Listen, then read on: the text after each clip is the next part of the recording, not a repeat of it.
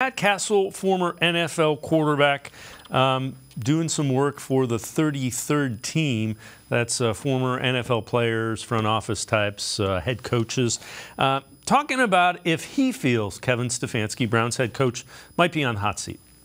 Kevin Stefanski, if he doesn't get a shot to move on after this year and still be the head coach of the Cleveland Browns, I think that they're nuts. I was with Kevin Stefanski when I was with the Minnesota Vikings, and he's a special coach. I mean, he's got such a great football mind.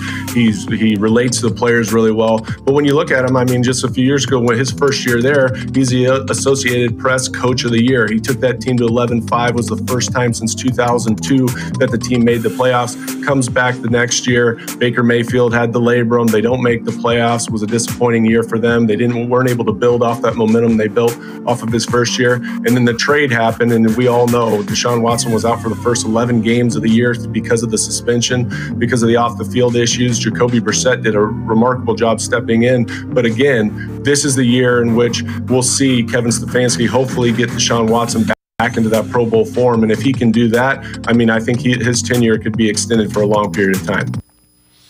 Let's welcome in Scott Petrak, Browns beat reporter for the Elyria Chronicle-Telegram, as well as brownzone.com.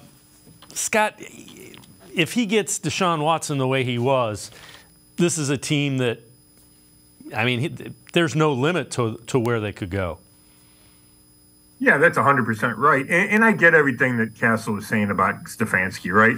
I don't think he's any dumber than he was when he got here, and I think he was been a smart coach the whole time. I think, at least my opinion, he does a good job calling plays. I know some fans would disagree with that, but I think he's done a good job in that area.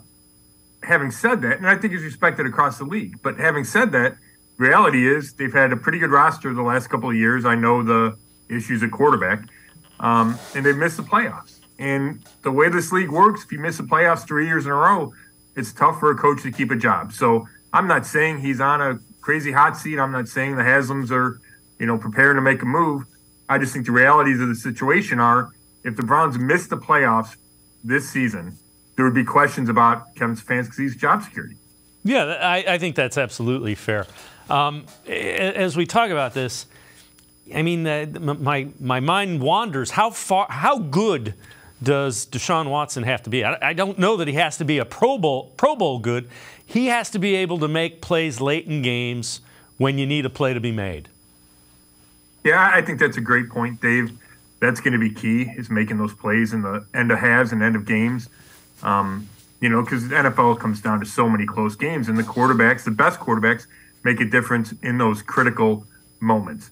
I'm kind of with you. The way Andrew Berry's built this roster, I think it's less dependent on Deshaun Watson than maybe it will be even in the future when the salary cap is a bigger issue and, some of these bills that they pushed on the road come into pay.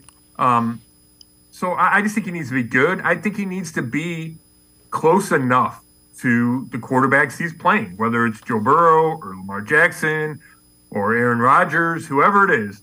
I think Deshaun Watson has to be close enough that the rest of the roster can fill that gap.